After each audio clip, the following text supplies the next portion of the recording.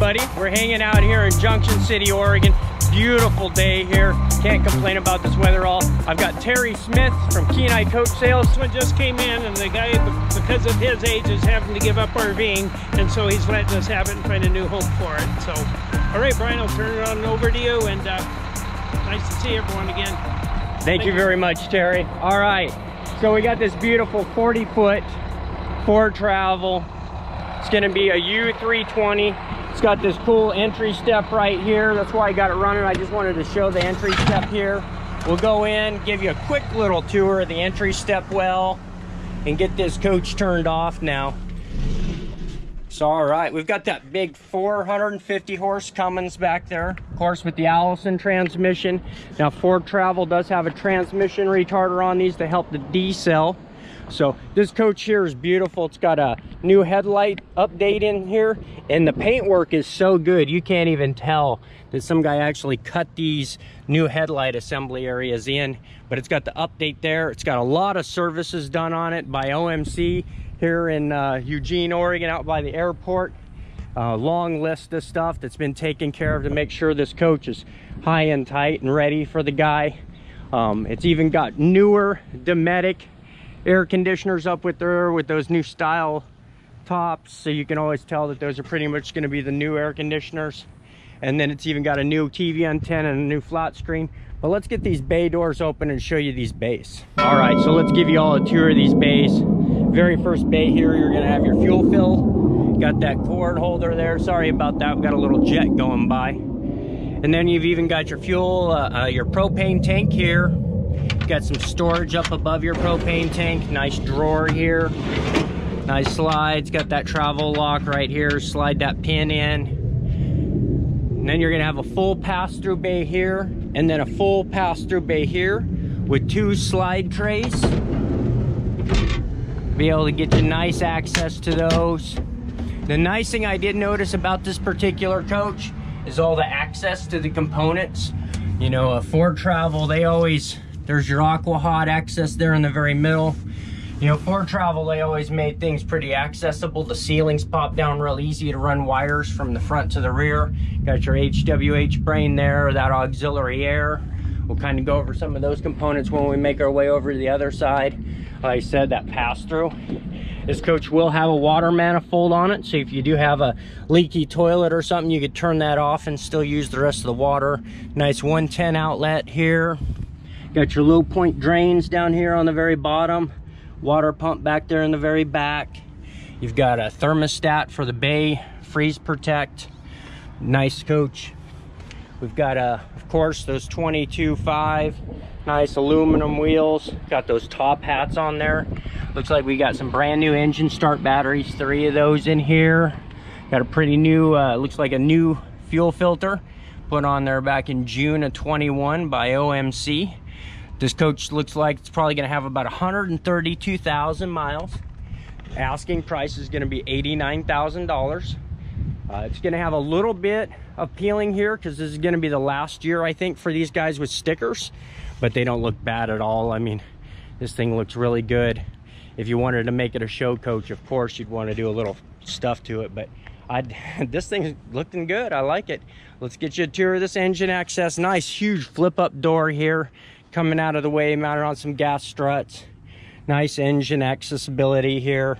You've got all your fluids here on the sides, your checks. Looks like it's got a brand new AC compressor. Your fluids there for your radiator. Easy access to your air filter right here in this rear location. We'll go ahead and get this back bay door closed for you. All right, so we get the back end of this bad boy all closed up. It's that U320 Foretravel. I recognize this light. That is going to be the third eye brake light of a Ford Econoline van from 1992. Pretty use of it. They've got a little bulge here they've done in the fiberglass to give a little radius to that. Pretty creative design, using those Ford tail lights again. So as we make our way down the driver's side, you're going to see this bay here. There's actually nothing behind here. It does open once you take a fastener out to be able to get to the shock and the right height valve and stuff like that, but there's no reason for that to particularly open. Gonna have your plumbing bay. Let's get these driver's side doors open for you. All right, so we got all the bay doors open. Give you a tour of this plumbing bay. Really easy here. You got your freshwater hookup.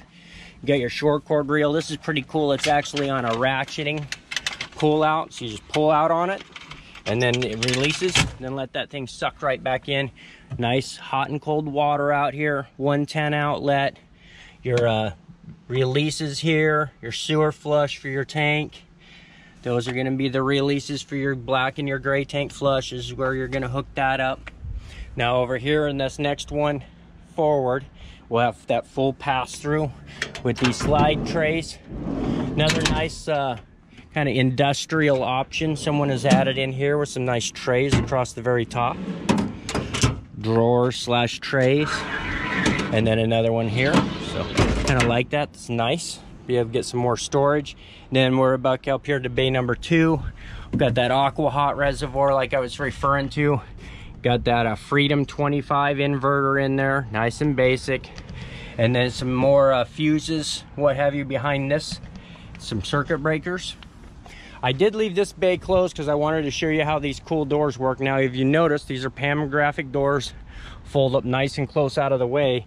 And to do those, you just grab this handle, lift it up, and then it actually latches to the side of the coach. So that way you get any wind or anything like that, you don't have to worry about that bay door coming down. You just release this handle and then lower the door, push it in, boom, latched, just like that. Give it a little more of a push, get that rubber seal to close for you, but you got the example. I didn't want to smash on that door. So beautiful coach. As you can see on this side here, tiny bit of the decal coming back on the edges, but you know, you could always have this coach wrapped or pull this off. I'm sure that white wouldn't be too bad under there. You might be able to buff it, have it compounded back. Got that 10K generator in the very front. Let's get you all a display of that. All right, you give this handle right here a good little tug.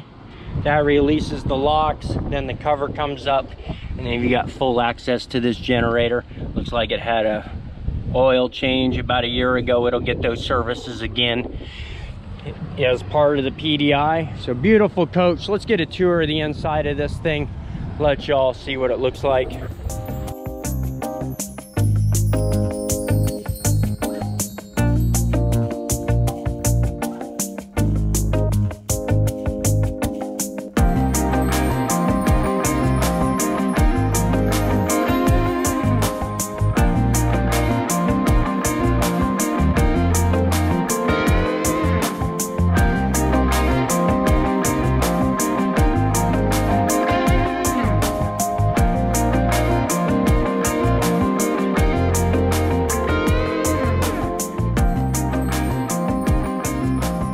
Everybody, we made it inside.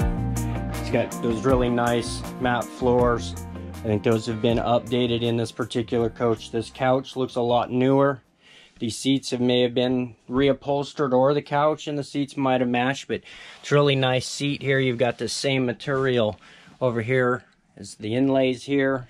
You've got this little table that flips up here in the very front. It's really nice, rock with that same vinyl. Couple cup holders here. Dash is in really good condition. I really like the serviceability of the Foretravel. You can actually just flip this dash forward, be able to get to the back, all your gauges and everything. Really nice ground bar right there that the factory's installed. Really easy access to be able to do new dash radios, things like that. It's got a few of the specs here. So this is going to be unit number 5393. Even got some ride height specs here for the front and the caster and the toe. So really nice information hidden under that dash cowl. Now you just push down on this, it latches down with those brass locks, and then you're back to the stock. It's got the very first generation of smart wheel here. Looks like that auto gen is fired up because I've turned on a bunch of the lights. Batteries are starting to get a little low. Had that inverter running earlier to test the fridge and whatnot. So gen's running, no problem though. It's not too quiet. Let me close this door. That way it quiets down a little bit for us. Now I do have that front cover open, and that'll be no problem with that gen running. So as we said, new couch here. It looks like this will pull out. Got this nice chair over here on the left. Nice beautiful window boxes. Got this cathedral style radius ceiling here. And then you've got all your air conditioning vents here in the middle, covering that. Cool little dinette. This is a really cool floor plan, you know.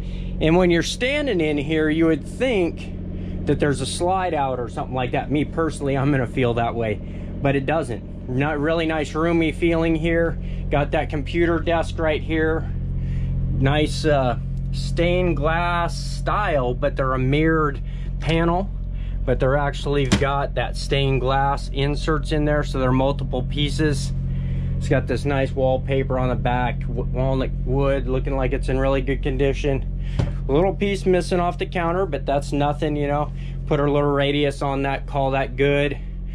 This is a very unique floor plan. I will give it to Foretravel. They're pretty unique in them when they come to their floor plans, but this one doesn't bother me any. I really kind of like it. It grows on me a little more as I'm in here. It's got a cabinet here. Got some drawers probably down here. Oh, little cabinets down here. Some more access to more of the hot water valves and some miscellaneous items. Nice doors there. It's gonna have the Frigidaire, 110 volt.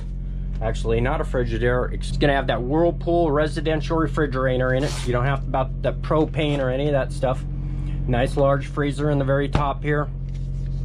It's cooling, nice. And then you've got this refrigerator on the bottom. Nice lighting in here, nice and cool. Now, of course, this hasn't been completely wiped down or detailed. That will, of course, happen before you pick up the coach. I'm gonna guess washer dryer on the bottom. Let's see what we've got. Shelves on the top, nice pull outs, lots of those, nice and deep. So good storage there. Do I get it? Oh, I got it. So you got that Splendid washer dryer combo in the very bottom. Could be removed if you wanted some more space down here, or could be left in there if you want to use it. Be able to get some washing and drying done in here. We'll get these cabinets all closed up for you. We'll come around to the cooktop here. Kind of, I think this goes up like this, then folds again, goes into the back. So there's your cooktop all set back to the back. You've got that Gaggenau 2-burner stove there. Nice large drawer here. Got these little releases in the very bottom. Got that again here. Nice large drawer here. And then some more drawers here again. Pull all those out to give you an example. That's going to be your full depth. Let's see if we get that in the bottom. Yep, so that'll be consistent all the way up for the depth there. Let's go ahead and close these up. Slide them closed. They all latch. Now they're in the travel position. Now we've got under the sink here a couple pull outs, trash can there. Do we have a tilt out for the scrub daddy here? Nope, looks like that's going to be an access to get to some things there. And then this large pull out again. So, you know, for the configuration and not having much overhead space besides this one here next to the microwave and above the microwave, this coach actually has a lot of storage in my personal opinion. So I kind of, you know, the more I'm in here, the more this floor plan grows on me. It's not very wasteful. You've got that nice desk. I could always edit YouTube videos there and whatnot. I don't know, comment below if you think I should get rid of the beautiful country coach and get a Foretravel. But nice carpet here, nice full length mirrors here, full length mirrors here, nice vanity area here in the corner, toilet room here. Yeah, so you've got that nice elementary Dometic toilet. It's got that standard flipper valve, no turd grinder or any of that kind of stuff. If you want to add a little extra water, you got the sprayer for that. Some nice storage across the very top here. Some Mountain Money coming in hot with 5+ rolls of Mountain Money in this thing. Now, as you'll see, you've got a towel bar here off to the left, toilet paper, even a nice little place to hang a jacket, nice light, got that fan. Now, you'll notice this window is creeping here. That will be addressed before this coach is picked up. It just hasn't been done yet. The fine folks over there at Havasu Glass that are on site here at Terry's facility will take care of that for him. Great couple there. They do mobile glass repair. I'll put their webpage in the bottom if you're interested in having some windows fixed down in Quartzsite this winter or up here in the Lane County area during the summer. Real great couple, as I said, Havasu Glass there. And they have a really unique system for repairing those windows that I think is a step above what some of the other guys are doing after seeing their process. It's really unique. I like that about them. They've taken it kind of to the next level to be able to make these windows be a little more robust in rigidity over time. So beautiful sink vanity area here. Some storage down below. Got some storage over the left. As you can see, nice storage up here across the top. Nice storage here. All your light switches, your auto fill, and then your water pump located right there. Nice GFI outlet there. Got the shower in the corner here, so that's really nice. Easy access, just flip up this, swing the door open. Good height. I'm gonna say, yeah, I'm pretty happy with that. I'm almost 6 foot, so that'd get by. You could have a few more inches, might have to worry about hitting your head there, but I really like it. Nice access here. Got yourself a little soap caddy up there in the corner. Got a little bar to hang your towel. So a really nice coach. Got even some more storage here. Now, as I said, you know, this is kind of a unique floor plan. So you've got the closet here, which I think there's a travel lock probably on one of these doors. No, no travel lock. Okay, so this is going to be one closet with a bar across the top, coming in at about 24 inches, maybe a little more. Cedar lined side walls there. We can run this back across, close it up. I've even found some more storage, it looks like. Yeah, some more storage here in this bathroom area below these closets. So that's really nice. Got that heat exchanger for the Aqua Hot there. Let's make our way back to the bedroom. Get this thing wrapped up here. So, as I said, got that closet again. Oh, it looks like it doesn't open from that side. It's the travel locks. It's got good travel locks. Looks like it's got a solar panel up there on the roof. New modern Victron. It's got the on-off switch for that. That's going to be your controller there. Really good deal with that solar panel on the roof to help keep up. And then you've got these cedar lined closets here again. We'll get that pocket door closed. And like I said, it's just, I got to use two hands because it's got good travel locks on it. I don't want to try to wedge that together. But here we go. We got some more drawers. Those are probably going to be consistent, same depth all the way up. I'm not going to take the time to open every one of those, but as you can see, you've got that nice deep one at the bottom. And then you've got 4 more shallow ones there. Little modern, halfway modern flat screen TV in there with a DVD player. Some more storage in these overheads. Nice little wire chase that they've got here. It looks like it just needs this panel actually slid back up over the top of that. But that's pretty trick. The Foretravel, how you just pop that off of there and you can start running wires down the lengths of the walls. Gonna have some more storage over the bed here. Gonna have some more storage here again. The storage is large on this coach. 3 drawers here. Oh, looks like we found the safe located in there. And then we've got another drawer here. So you got that cool location for the safe. The way it looks like it's 2 drawers and then it opens up like that. Got 110 volt over here, be able to charge your phone in the evenings. Got another 110 volt of course again here. And then this is gonna be a drawer and then another drawer since you don't have the safe. And then one last one right here. Got that cabinet that matches over there on the other side. Another cabinet there with some spare pillows so you can kind of get an idea of what you could shove up in there. Another cabinet here and another cabinet here. It looks like just needs a little new Velcro. Get that line cover stuck back up in there. Nothing but just a slight cosmetics. This cover probably comes off right here to be able to run some more wires.